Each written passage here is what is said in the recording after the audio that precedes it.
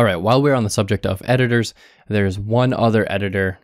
I mean, there's a few actually online through your browser that you can use, but there's one in particular that I really want you to get familiar with, and that's CodePen.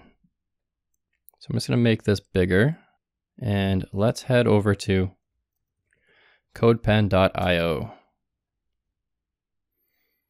And what this does is lets you create these little interactive snippets of code where you can actually see your changes in real time. So let's create a new pen. We have div hello.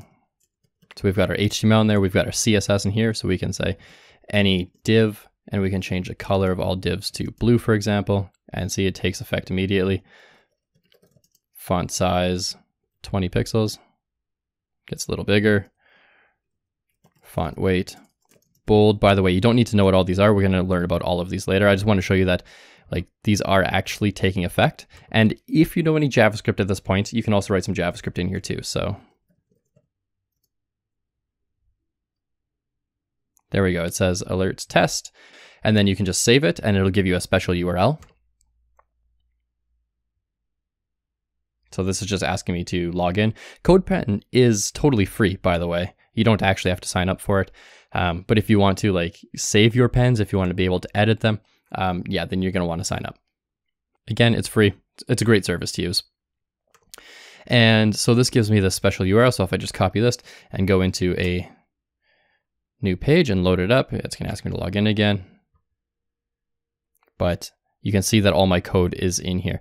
So whenever you're sharing code, whenever you have a question, whenever something's not actually working the way it's supposed to work, if you want to ask either in the Facebook group, or if you want to ask in any Facebook group actually, or if you want to leave a message down below, I don't know. If you want to share some code with somebody, use this service. This is probably the best one by far. It takes the cake. So learn how to use CodePen. Again, super simple. HTML on the left, CSS in the middle, JavaScript on the right. And as you type, it automatically updates for you.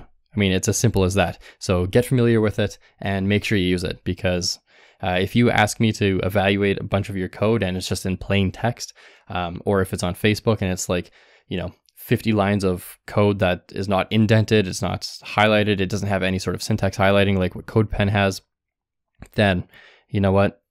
Nobody's going to read that. So do everyone a favor, including yourself. Get used to CodePen, put your code on CodePen, and feel free to share pieces of like snippets of code on CodePen.